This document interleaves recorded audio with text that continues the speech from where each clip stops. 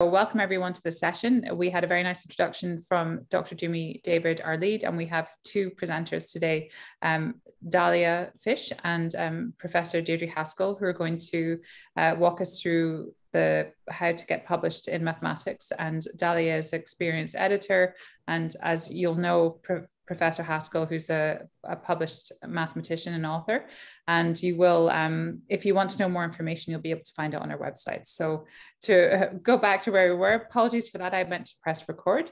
And Dahlia, if you'd maybe like to open up, that would be great. Thank you. Sure. So again, my name is Dahlia Fisch, and I have been working with the Fields Institute on two series, Fields Institute Monographs and Fields Institute Communications on the Springer side. I think since I started at Springer, which was actually, it'll be 10 years in June. So it was initially under Elizabeth Lowe, who was in charge of it, and then it kind of got passed over to me. But yeah, that is about how long we've been working together on these series. I believe Fields Institute publications were through AMS before.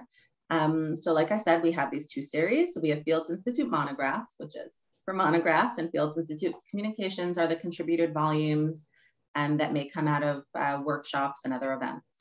So we really love to have both of those, and I encourage anybody to submit them as they get further along. And we do a few a year. The monographs, you know, are more focused, high quality research.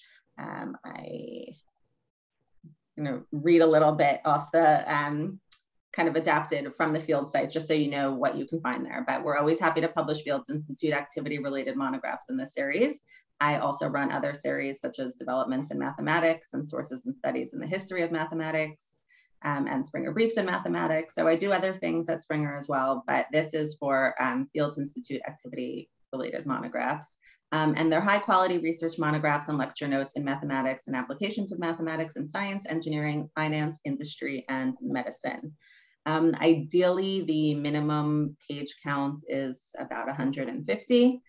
And what you would do if you had a monograph to submit would be to fill out one of our proposal forms, and you would go through Deirdre. So that's a little bit different from how most books get submitted. Mostly for most books, I'm sort of the first line of defense. I'm who gets the proposals and has them reviewed and considers them with series editors. But for Fields, you would go through the Fields Institute first. So that's a little bit different. And it's the same thing for communications, which generally has a higher minimum page count. We're looking for more like 280 pages. And that's, papers coming together, and those come out of workshops like Mathematics for Public Health. The COVID volume should actually, mathematical modeling for COVID-19 should be out by next week. Production has definitely been complicated in the age of COVID. I know for books all over the world, all kinds of books. When things like, there was just a story of all the boxes of 2 cookbooks that were supposed to come out in February fell into the sea. And so now they're publishing in July and September. There's been a lot of stuff like that. We actually do, most of our, now at this point, people are, I think our sales are more primarily electronic. Books get sold as part of an ebook package. So that's really how things work. So institutions would buy, say, the mathematics and statistics package, and the Fields Institute books would be part of that. So that's really how most things get sold. We do, of course, also publish hardcovers, but that's print on demand. So you don't have to worry about books tumbling into the sea. And that's how we've been doing things for, I think, at least as long as I've been at Springer. So again, we're talking like at least 10 years. Only in rare occasions would we print books in advance. And yeah, I would start with that. I think now feels like I'm going to move over to Deirdre to talk about the initial submission points, and then maybe I'll talk more about the overall publication process and reasons to publish, etc. So I'm going to move it over to Deirdre now to talk about how it begins at the Fields Institute. Okay, well, thanks, Dahlia. And I think I might be a little bit more general than just talking about the Fields Institute. So just in case anybody doesn't know, I am the Deputy Director of the Fields Institute. And as part of that job, I'm acting as the managing editor of the Fields Institute publication series. I'm also a managing editor on a totally different journal, which is called MathLogic Quarterly. Probably none of you are interested in publishing in MathLogic Quarterly, but it serves as kind of a representative sample of a mathematics journal. Then I'm also, I just recently become an editor of La Matematica, which is a new journal which is being put out by the Association for Women in Mathematics. And so there's a kind of a variety of different kind of publishing options here. La Matematica is looking for both research articles and more kind of more expository articles. So it's a interesting area, possible avenue for publishing that you might think about. So the Fields Institute series, the monographs and the communications are kind of represent different ways in which you might want to publish. So a monograph is you might think of it as being, is an exposition of an extended piece of research. Dahlia said 150 pages as being the minimum. And that's kind of, if you have an extended piece of research, something that was really long, and that you might otherwise think of as being published in a journal. It's a research article with new results that you want to talk about, but is really kind of too long for most journals. Some journals will take papers that long, but it's not, it's kind of above the standard. And so thinking about publishing it as a research monograph is one possible alternative. The Fields Institute ones are often, might be an extended series of lectures in which somebody exposed an extended piece of research. They might then write that up as a volume for this. Or I have another one, which is the graduate courses that took place as part of a thematic program. And that's something which, again, is some of it's expository, but it also leads up into new results. And so this is something which could be considered a monograph. And so that would be when you've done a major piece of work, which you really want to have appear as a book. I have one piece of work which appeared as a book, as a research monograph. The communications would be, it's like the proceedings of a conference. So if we have a workshop, which has a lot of different people giving talks, and then the organizers might say, this is important enough, and there's topical enough results and significant enough results that we'd like to have them all appear collected together in one volume. And a volume like that is kind of like submitting a paper to a journal, except that the journal it's one issue which is dedicated to a particular area. So all the papers that are there are connected in some way much more than in a usual journal. And so the volume, which is the proceedings of the Master of Public Health series last year, has that form. It's all talks which were in a very concentrated area of mathematics. And those would normally be, the editors would have the papers submitted, and they would have them refereed, just as if you're submitting a paper to a journal. But then there's some expectation that it's pretty likely that your paper will be accepted, but there is also the refereeing can do a lot of work on making sure the writing style is up to an acceptable standard and paying attention to the whole presentation.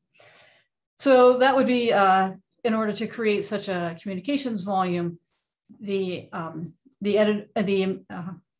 organizers of a workshop would submit it to the Fields Institute and say, we'd like to have this collection of papers. We're expecting to have between 10 or 15 contributions. They would be approximately this long. They're all about this topic. Is that reasonable for a communications volume? And then I would discuss it with the editorial board and let them know whether we think that that's appropriate for a Fields Institute communications. So maybe I haven't said much about the process here, but I think I might hand it back to Dahlia at this point. Okay, thank you. And you mentioned a few things that I definitely want to address. One is, yes, the La Matematica journal is also Springer, and there's a corresponding AWM book series. I happen to be the editor for that as well. So if you are in any way involved with AWM, Association for Women in Mathematics, those are 2 avenues to consider for publishing. And then also I had mentioned briefs, but I'll dig into that a little bit more.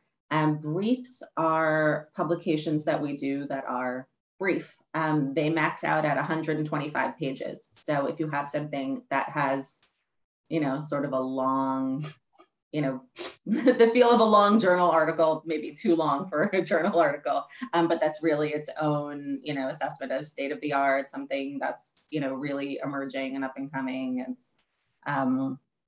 it's a really good insight into a small burgeoning area. So I encourage you, if you have something that's going to be in that under 125 page range, that's not a journal article, to consider Springer Briefs in Mathematics, or we have for all areas. So that's just another option. Sorry, I keep saying consider publishing.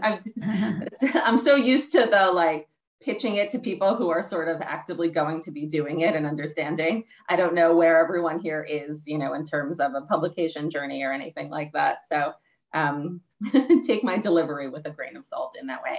But that's, that is another good option for publishing. And I will also mention more generally in publishing, you're going to find that different publishers have different focuses in different ways. So we, for example, do publish books that are more trade general audience, but outside of a few specific series, we don't do that much of it. And then you'll find that other publishers do more of that. We don't do anything that's targeted to, other than things that are general audience. Everything we do is targeted to undergraduate and up. So sometimes I get proposals for books where they're, really excited about it for high schoolers, and Springer's not for that. So things you want to look for in publishers are, do they do the kind of books you do? Are they aiming for the audience that you're aiming for, is a really big thing to consider in publishing. So I do want to mention that as well. And then just other things that are kind of going on in publishing as we see it, I guess I'll talk about. A few things about Springer that are, kind of specific. So I mentioned electronic is sort of the way things are going. And this is for a lot of reasons. In something like a contributed volume, you can buy an individual chapter, which is great. You don't have to have, buy the whole book if you don't need the whole book. And we also have something called My Copy. If you have Springer Link, which a lot of institutions do, which I'm assuming the Fields Institute does, it's something where you can order a copy of any book, and it's just a soft cover black and white version that's $24.99 American. I don't know what it is Canadian, but that's been a really big asset too. And then obviously a really big thing right now is open access.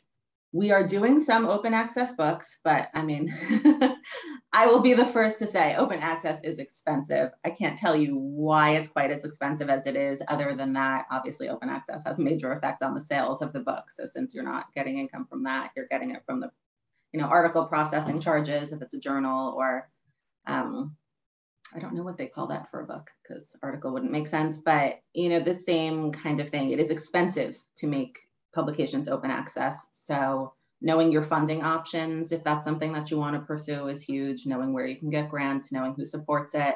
There are countries where it's really heavily supported, and countries where it's not quite as much and not so easy to get a grant. But it's something that we do love and really want to encourage publishing.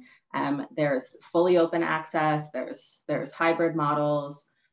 We do within a contributed volume, you can have an individual chapter be open access, even though the rest of it isn't, if the authors of that chapter were able to secure funding and they couldn't get it for the whole book, didn't want it for the whole book. We've had people with funding opt not to do open access because they didn't want, certain elements of the book have to be there. Like it has to say that it's open access at the end of every chapter, and it has to be referred to in the back cover copy. And so if an author is concerned that that's going to affect sales of the hardcover, I had an author fully opt out of it because of that. So even though he fully had funding for it, something like that is unfortunate. But yeah, those are some of the biggest things right now. But it's tough. The pandemic has been really tough, and I think slowed things down for a lot of people, whether it is, you know, having childcare responsibilities or other kinds of responsibilities that make, you know, being able to do side things on top of, you know, the work you have, the caregiving you do, et cetera. I think that's slowed down for authors, though I do see, I think briefs are becoming more popular in that way then, because people don't have to write full-length monographs while, you know, they can still publish.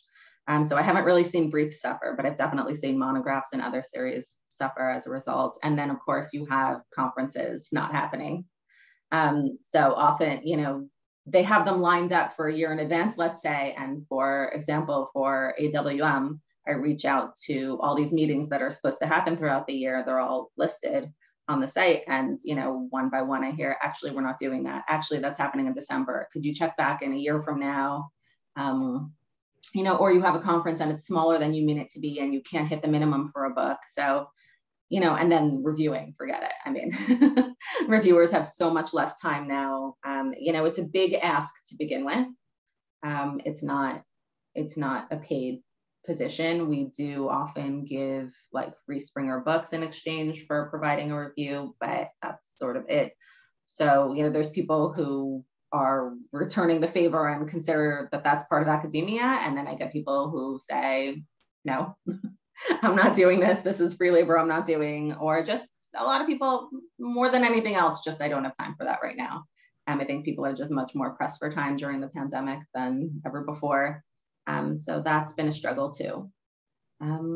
But I still get people who are very excited to do it, and the people who have time and are really enthusiastic about giving back to the community, or are just excited by the potential of reading a book before anybody else. I mean, I love when I hear that back from somebody, that they were so excited to be the first to read it. They can't wait till it's on the market. Like the book they request in thanks for reviewing is like that one when it's published.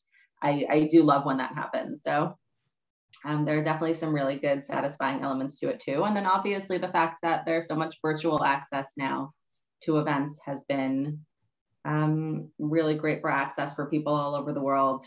So it's had its ups and downs. There are proceedings volumes I do for a number theory conference, where now they have more participants than ever before. So these volumes are now huger than they've ever been, because now more people can attend. So mixed bag. Yeah, I would say that covers a lot of it. Do we wait till the very end for questions? I don't want to be missing, like, there's something else people had really hoped to hear about. No. I don't want to be totally missing that. That was excellent. This has given us kind of lots of tidbits. I mean, so please, if people want to switch on their cameras and ask some questions. But yeah, it's very interesting hearing how the pandemic has had this effect on, or impact on, publishing. And I can appreciate how you've lost, you know, it makes opportunities, and also lost a whole lot of opportunities as well. So there's two things I was interested in. One is these black and white soft cover. What did you call them? This is really cool. I've not heard of this before. My copy. So maybe other people are familiar with that, but I'd be really interested. It is the thing where Springer undersells itself the most, and it drives some of us nuts, because it's like a fantastic option. It's actually, if I buy Springer books for home, because my husband is very interested in food science. So occasionally I buy food science books from Springer for him, and that's what I buy. It's just, you know, especially for books that don't have a lot of graphics, if any, anyway, like who cares if it's black and white?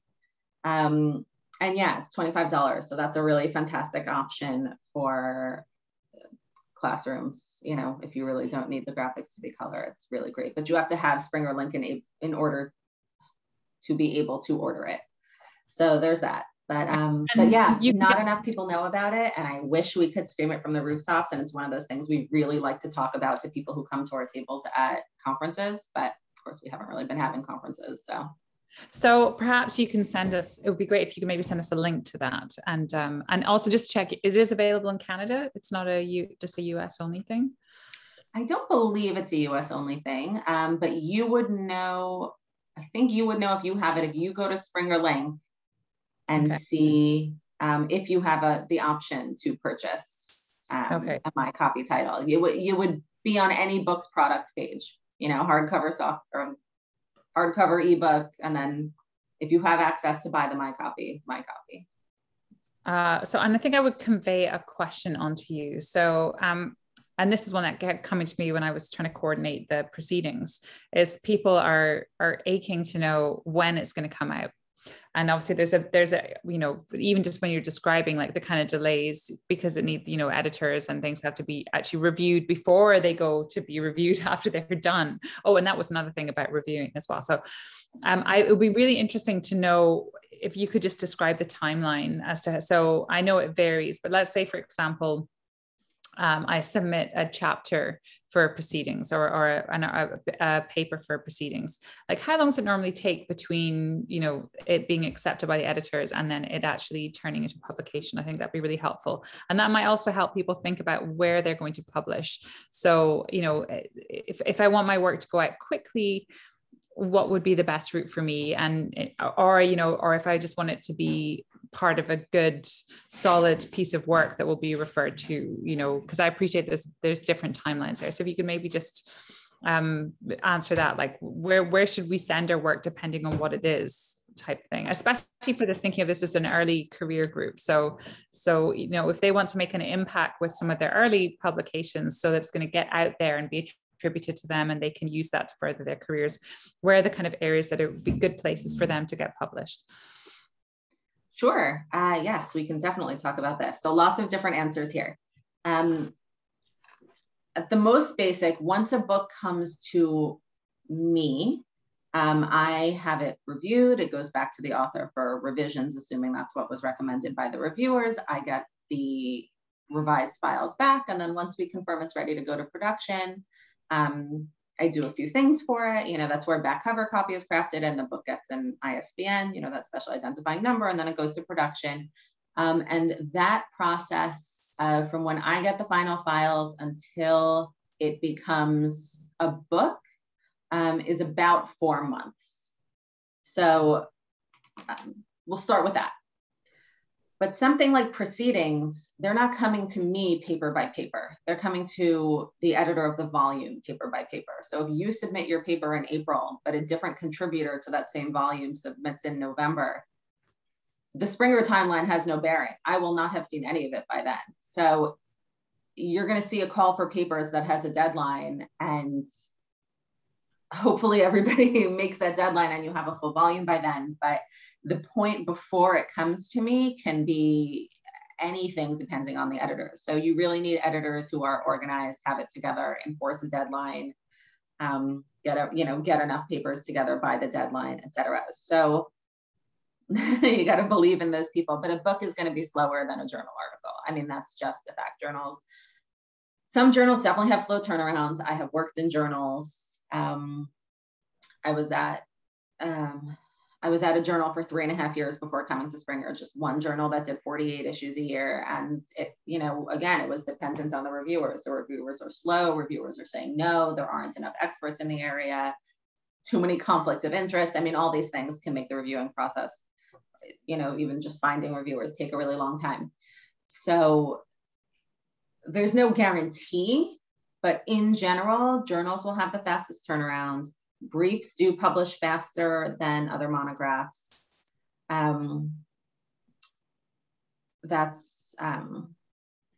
We have different production terms for them. I don't know exactly what the turnaround on that is, but for example, our deadline is if you submit something, if we get something to production by the first week of July, that means 2020, that pretty much guarantees publication that year, barring anything blowing up. And for a brief, that deadline is like first week of September, and that pretty much ensures publication that year. So those are our different deadlines with when you would need to get something to us to have it published that year. Journals don't have such things. They publish however many issues a year they publish, and they should theoretically move faster. So that's usually going to be the fastest way for you to do it. And then it just depends if that's right for you for other reasons. If that's right for what you're doing, and yeah, so that's all a thing. The reviewing process also is different in that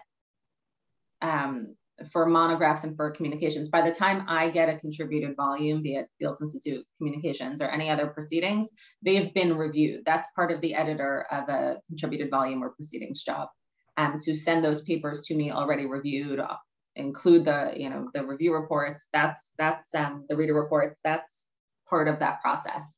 So when a contributed volume comes to me, that's going to production very shortly after it arrives. A monograph has a whole process after it arrives because I have to have it reviewed. I have to find experts in the field. I have to have at least 2 or 3 people who are willing to read it and provide useful reports.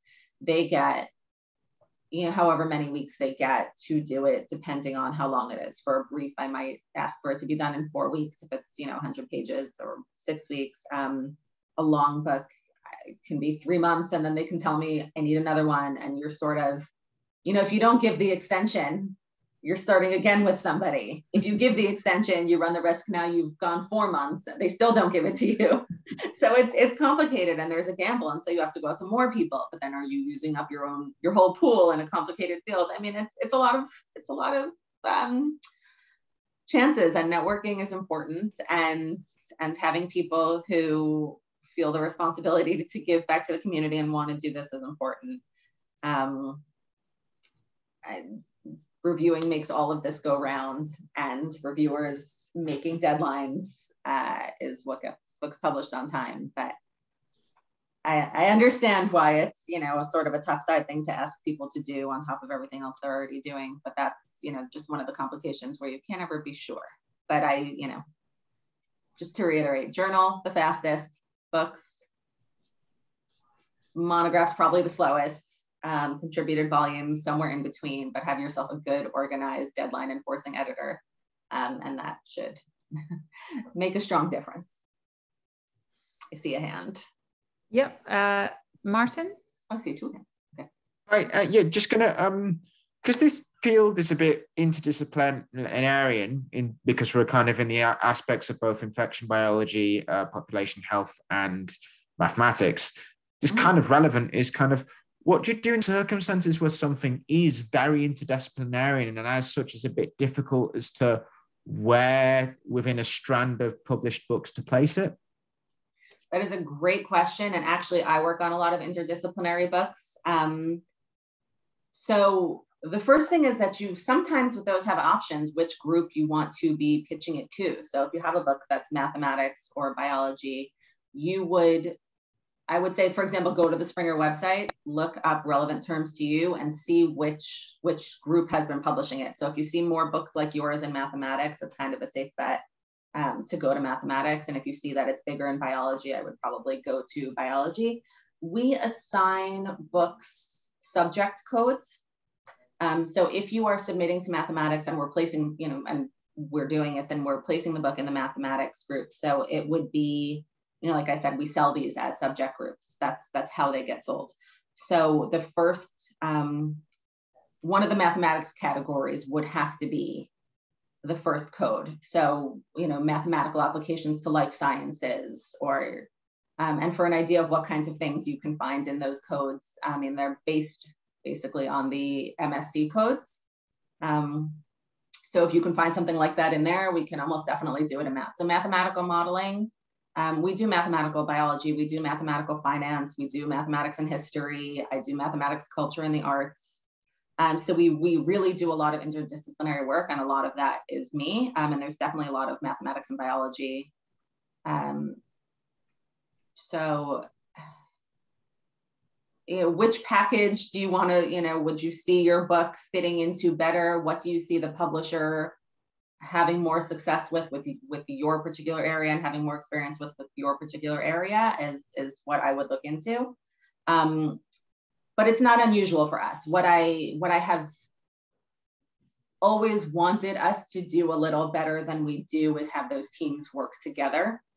So me talk to somebody who's in the biology group and say, hey, this would be appropriate for your biology conference. I know it's math group, but could you take it with you? Because, we have a limited number of books that we can bring to these relevant conferences. So it's good when you have relationships with people that will allow it to sort of get a bigger group of eyes on it. That can be a little tricky. I did a book that was really mathematics and religion, because it was about a religious mathematician, and there was sort of nothing I could do with the religious side of it. So you kind of make your choices about what you're prioritizing in it. But yeah, definitely something we do, and do well with, thankfully. So. If I could chip in here, I think I'd also say you should think about who you want to read what you've written, and who is your desired audience, and then look for an outlet which is targeting that audience. So if you feel like your book is mathematics but directed towards public health professionals, then you want it to be in a public health kind of series in some way or other. Whereas if you think you're trying to teach the mathematicians about the public health concerns, then you want it to be something which is targeting mathematicians. So that's the thought to keep in mind. Right. I mean, think about it even in terms of bringing the books to a conference. Do you want them brought to a biology conference, or do you want them brought to a mathematics conference? I mean, it's a really simplistic, like this is the tiniest piece of it, you know, in terms of marketing, but it's, you know, we have marketing campaigns throughout the year. Is it going to fit into biology ones? Is it going to fit into mathematics ones? It's just, you know, think exactly who it's really the most geared toward in terms of your desired audience, and start there. Yeah. Great. Thank you. Yeah. Jimmy. Oh, thank you. So from Martin's question, so if you want to fit into mathematics and public health, so is there something like interdisciplinary? So I guess that was what Martin was saying, like if you want to fit into mathematics and public health, because sometimes when public health officials sees mathematics, they don't read the textbook at all. So, but then if you want to communicate with them, you fit the math into public health or both. So that's just about Martin's question. And I have a couple of questions actually, but I'm going to go for the first two to allow others ask questions. So my first question is, if you notice some errors or mistakes in the textbook, what do you do about it? Do you discard, or do you publish an errata, or how do you handle errors like after publishing? So this has changed a lot. I may be misspeaking slightly because the policy is actually constantly changing. It depends whose error it is and when it was found. I mean, we never want to leave anything out that's inaccurate, obviously. If it's found before, I mean, if reviewers find it, the author fixes it at the revision stage. You have, you know, chances to fix your files. Part of the production process is that, you know, you give us a manuscript and then we lay it out to look like the inside of a book. So that's proofs, are those pages that you look at before it goes to publication. And those are checked for errors. So then those go back to the authors, and then you have a chance there to review your proofs and make any corrections there. And so maybe we found mistakes, maybe you found in the meantime that you want to fix. So that's another chance to fix before the book gets published. If the book has already been published, then yes, we have errata. There's nothing you can do, obviously, about the copies that already exist in the world. We can, depending on the mistake, destroy the stock we have. That's called pulping. So sometimes production will ask me, you know, with this issue that you found, do you want to destroy every existing copy of the book? Because, you know, there are some created for complementary copies for the authors, et cetera. So, you know, I'll ask how many are in the warehouse, and we'll make a judgment based on, you know, if it's like an editor's affiliation, for example, where it changed and they forgot to tell us and they didn't realize in the proofs, you know, we wouldn't necessarily destroy for that, but depending on the mathematical information. And then, yeah, because we can change it electronically really quickly. And then because they're print on demand, we don't have thousands of books that are going to have that mistake. So we change it electronically, we change the files, you'll have them, you know, you'll have it fixed for an ebook, and then future copies of the book will print right. So there's, especially with the way we do it, plenty of chance to fix it. But I mean, it's so much easier to find it. You know, if you can be really careful before, it's so much easier if you can find it before the book is already printed, because then you have to put the book on hold too. It stops being available for purchase. It's complicated. But yes, you do have the proof stage also before it gets published. You know, that's important to know. It's not the last thing you hand in. It's not the last you see of your book before it's published. Thank you. And you had a second question, Jimmy. Should I ask now or let other people ask? Okay. So the second question is, you, like Sarah mentioned, that how pandemic affected the Springer company. Because you mentioned, I think I'm just curious about how it's affecting in both ways. So you mentioned one way that you don't have enough people publishing. So I'm just wondering that since there are no many people coming, then you should be publishing, the publishing should be faster.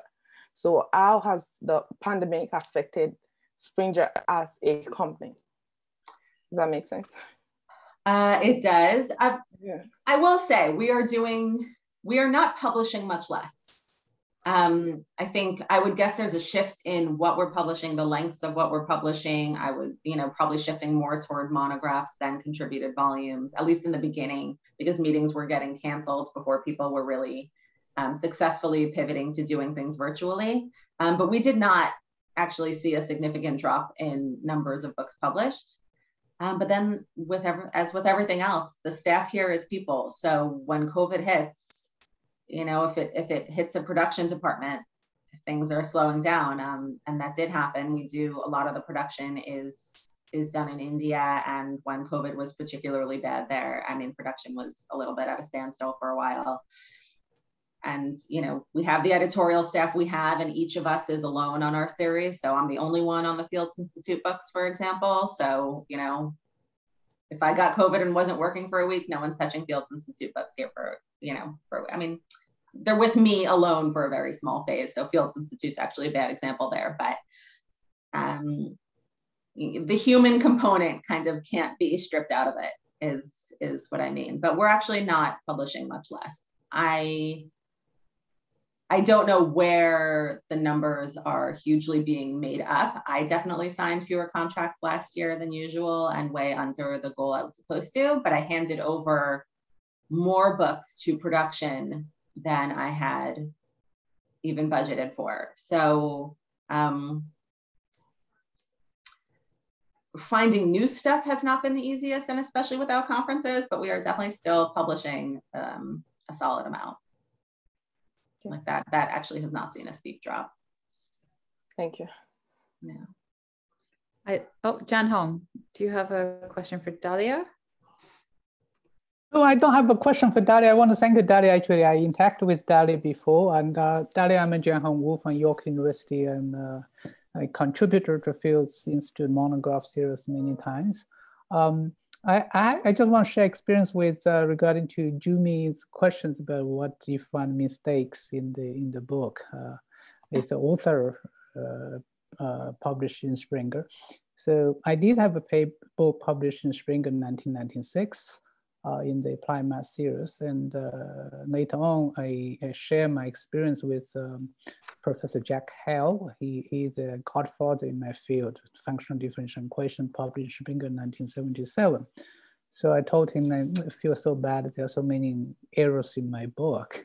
And he said, John, don't worry, I have many mistakes in my book, and the field progress developed because of those mistakes. People are correcting those mistakes and published.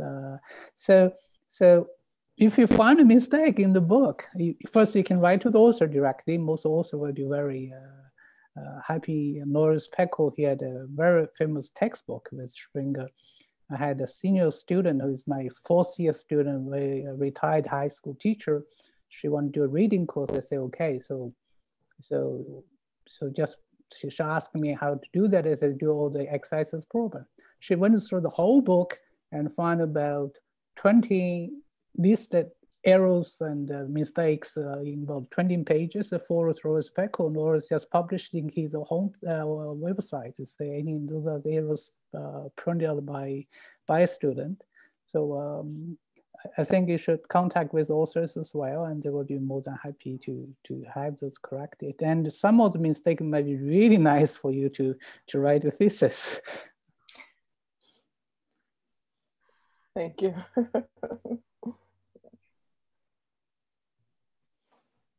So I suppose I want to pull us back to this early career group, because now you can definitely correct me if I'm wrong, but my sense is that if you have a good idea for a book, whether it's a series of chapters, you shouldn't be shy to come and approach someone like Dahlia, because they're looking for good, interesting books. And I do think this group here, and if I were ever to sing their praises, I know that the more established mathematicians in the network rely hugely on this group, because they're the ones who often do a lot of the modeling work. So when there's a lot to be done in terms of working with the data and fixing errors and getting the models running and putting together these really important, especially during the pandemic, pieces of information that have been used, in fact, by public health to make decisions. A lot of that work has been done in the background by these students and postdoctoral fellows, and they really are, they've been the kind of workhorses in some senses of a lot of this work. So I know in this group, there's a huge amount of experience. They've probably been working harder and faster than they would have normally done in a non-kind of emergency pandemic situation. And I know Jan Hong, especially, he's got so many people he works with, but when questions are asked, I know that Jan Hong goes to his students and his postdocs to help him work through these problems, and so much learning there. But I do feel that in this group, I am so confident that there's a book, proceedings, a collection of essays or briefs, or I just know you have it, because your experience is probably even faster than it would normally have been just because of the pandemic. So I would like Dahlia to come in and correct me if I'm wrong, but I think if you think you have a good idea, or you have a good group who do, that, and you're excited by your work, you shouldn't be shy to approach Dahlia, and she will tell you if it's if it's worth it, right? She's not going to, they're not going to publish something that they think isn't any good. So Dahlia, what do you think? We're definitely not in the business of doing favors. Don't worry about that. And it's also, whatever bias I have doesn't really matter, because, it still goes out to independent reviewers. We look for experts in the field that you're writing about. So even if you're newer, if your work is good, it's going to be appreciated by somebody who knows it well. You do not ever have to feel nervous about it. If you ever just want to see what a, sample proposal form looks like, for example, feel free to ask for one. I'm just dahlia.fisch@springer.com. I can tell you that the gist of what it has, that it asks for is your contact information about the book. So that, would roughly translate to the copy that would be on the back of your book. Think of it that way. Keywords for your book, comparative titles. So you want to be aware of who is publishing something similar. And when I say similar, I don't just mean in the same topic area. A textbook is not the same as a monograph, is not the same as a contributed volume. So you want to know what there is and what there isn't. Unique selling points are part of our marketing for every single book. So for any book that gets through, our publication process, they have to do 3 things about it, which can be anything from that it's self-contained, it's great for classroom use, it has examples, it's interdisciplinary, and so reaches a wider audience. For each of those selling points, you're going to think in terms of both what sells it, what's the benefit, what's the feature, and what's the benefit, sorry. So you want to think of, any book that you want to propose, you should, which features are unique / helpful / beneficial for the reader, and you're going to want to be able to enumerate those. Your table of contents doesn't have to be set in stone immediately, but you have to have the gist. If it's a proceedings, we have done those on, not having everybody's paper titles yet or anything like that, but just having a basic idea of who they anticipate being in the volume. We've contracted volumes based on that. That can tell us a lot. Familiarize yourself with MSC codes. We have those on the copyright page of books. And what I didn't finish saying before, sorry, I was saying that when you have an interdisciplinary book, the first code would be math, but we can then use codes from other departments, and that will cross-feed. So I could use a mathematics code and then a biology code. I could use, I keep forgetting to mention another series I do is Mathematics in Mind, which actually works with the Field's Cognitive Science Network. And if you know Marcel Denesi, he's the series editor there. So that's another thing I do through the Fields Institute, and the other thing that brings me there when the borders are not closed. And so that's also heavily interdisciplinary, and that will overlap a lot with anthropology, with philosophy. So I'll use, different marketing terms and codes there, and keep that in mind as we do, as we do marketing. But there's, this is why I say really interdisciplinary books really do strongly fit in the math department a lot. We do a lot of them. What else would we ask for in that?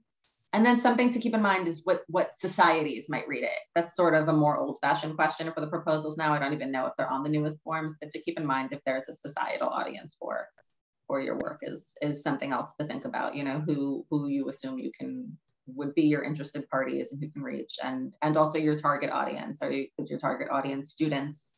Is it you know, is it at a research level? Is it a broad audience for something, you know, a general audience for a trade book? So lots of different ways to think about how your book would be positioned, which are thinking about those things are, you don't want that to 100% guide the way you're writing your book, but you do want to think about it as you're writing your book. Do you want me to have another question? Yes. So I want to believe that you publish in other languages other than English. And the second one is, so from what Sarah said, which is partially cleared my mind on publishing. And I was wondering when you mentioned about open or not open access. So I was wondering about the money, actually, the cost. So when it's open, who pays for the cost, or when it's not open, who pays? So okay, so just ping me if I forget any part of that. What was the first thing you asked before the open access? The languages, or the languages, yes. So we in the US office, we pretty much only do books in English in the US. We also have a very large presence in Germany. And that's where, you know, the company is headquartered. So we do German books as well. We don't really do books in other languages. I know there are exceptions to that, and I don't know what allows for those exceptions. We were just talking about books that were published in December, and there was one in French that I was really surprised to see. Apparently it had a forward in English, but the rest was in French. I don't know what allows for that. We do have offices around the world. But as far as I know, they're not publishing in other languages. What we do have now, that is a really nice asset, is we have good translation programs. So I actually, for example, I got a manuscript from Dutch authors. They have a best-selling book in the Netherlands. They want to translate it into English. They speak English, but not fluently enough to translate it themselves. So what we're doing is we put it through this translation program. It translated it into English. It did a pretty good job, but struggled with idioms, which wouldn't normally be such a problem in a math book, except that this happens to be for a general audience. So that is the way it was written. So the authors are kind of combing through it now and fixing that up, but they keep expanding that program to accommodate other languages. So in the beginning, they were really just using it for German, to be able to publish our German books in English, but now they're bringing in a lot of other languages for it. So I think we are now able to maybe translate also some East Asian languages. And, you know, obviously we just did Dutch. So there is a way to work with books in other languages, but I think the aim overall at Springer is to be publishing them in English, if not German, and to do the German books in English too. And then open access. So when that is paid, that's generally by an institution, or, you know, there's an article processing charge or whatever the fee is. And there are different funders. So it could be grants, could be national. It really depends on where you are.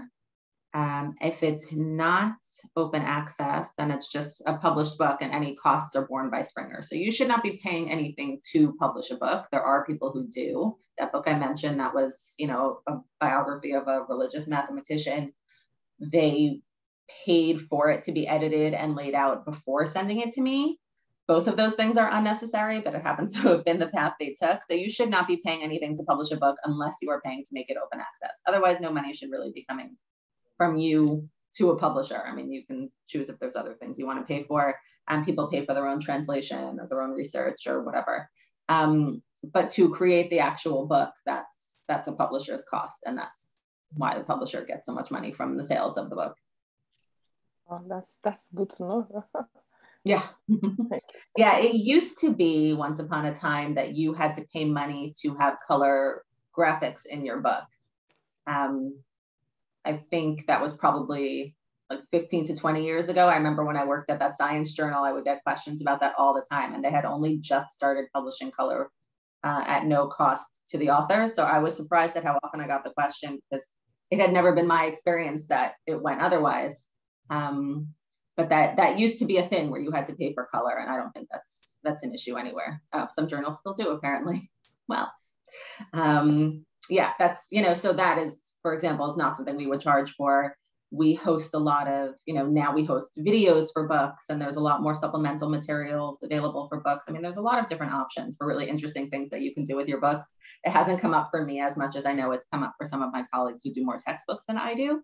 But there are a lot of cool options. And as far as I know, none of them cost money except for going open access. Great, thank you. Well, I think there's, I think all of us will have had experience being approached by, that you get approached by someone who's asking for contributions. And as soon as they're asking for money upfront, it's a red flag. And you do need to look into, even at very senior levels, they get approaches from sort of magazines and things. And you find out once you've gone so far down the process that you're then expected to pay, $12,000 or something to get this article published. So it's great having this relationship with Fields and Springer, because if you want to avoid some of the heartache, you can start with someone like Deirdre who will be able to give you an idea of what's in the pipeline and what they're working on. And there might be something that you should always go via your supervisors. And of course, I'm sure many of you are working on chapters and journal articles and things as we speak and have things submitted. But of course, if you have an idea of something that you want to do yourselves and you can see that it's not being written about elsewhere, you should consider getting a group together and doing it yourselves. And I think there's something special about being early career scholars as well. That's interesting in itself. It's a way of selling your book. We're a newer group with some new ideas of our approach to something. I think it's a great angle into selling volume. So, do consider, if there's a few of you who've got something cool that you want to work on, do it. You'd be surprised, because I know if it's, if it's a good idea, it's a good idea. It doesn't matter who it's coming from. So yeah, I definitely want to encourage you to be bold to get things out there. And of course, if you are a smaller group of you who are well known to each other, that network is probably more manageable than sometimes when you join these huge projects, which I'm sure Dahlia and Deirdre are familiar with. There's so many different institutions and so many different leads in the various teams, and that can really slow things down. But if you're a smaller group, then that might be a bit more manageable between you. You can get things out much more quickly. So that's a bit more nimble in this, particularly in this group, if you want to do something. So if anyone's got any more questions, we've just got 3 more minutes now left in the session. If anyone's got anything else you want to ask. Agnes, is it all publications that is free, be it a book or monologue? Yeah, there's nothing, I mean, speaking from Springer, you wouldn't pay to publish a contributed volume or a brief or a monograph. What you are paid varies depending on what you're doing. So proceedings, for example, are generally not paid for. Those are what's called consideration. And that's really just, a group has had a meeting, they want it in print, but it's not that it's, a vanity project, but it's really more for those people in that community, and it's not something that really sells widely. For a monograph, you would expect to be paid a flat fee or royalties or both. For a brief, it's a flat fee. So depending on what you do, you can expect some amounts of money for your work, but there's nothing where if it's not open access, you should be paying for. I feel like I can't speak on behalf of the entire world of academic publishing. I don't know if there's something where it's acceptable to be paying, but I don't think so. Deirdre, am I missing anything? I think you're right. Yeah. Let me back up again. In math, you don't generally pay to publish. There are other disciplines where you do have to pay page costs, and I can't really speak to that. Okay, yeah. So it's a phrase I've heard, but it's not one that I've experienced. the only things I've seen charged to the author from us are the processing charges for open access. Okay, so definitely I'll circle back with you, Dahlia, to get more information about the My Copy, because I think that sounds really great. And I know I do enjoy having print to work off. I find it can be much easier than working. I think a lot of us, one of the things I miss being at home is previously I had 2 screens or 3 screens to work off when I was in an office, and that made it much easier when I was like working on something. Now I have my laptop, and I do miss, like I don't print as much, and I miss having access to books. Electronic resources aren't always as nice. So being able to get hold of print copies can be fantastic when it's a good informative piece of work. So well, thank you everyone. I'm going to just hand back now to Jumi, who can close proceedings. Okay, thank you so much, Dahlia and Professor Haskell and Dr. Nayani. Thank you so much for the great session. That cleared all my doubts about publishing because usually I would think in my head that only professors should publish. So thank you for that great contribution, and thank you for the audience for the questions. Thank you to Professor Wu. Thank you for attending the session and your contribution, and really appreciate your presence. Thank you, and hopefully we'll get in touch with Dahlia and Deirdre. Thank you. Okay. Thank you, Jimmy. All right. Yeah. Bye, everyone. Thanks, everyone. Thank you. And I just put my email address in the chat if anyone has any questions they didn't get to ask. Great. Brilliant. Bye. Thanks. I'll pop that in the Slack channel as well. Okay. Bye. Okay. Bye. Thank you. Bye.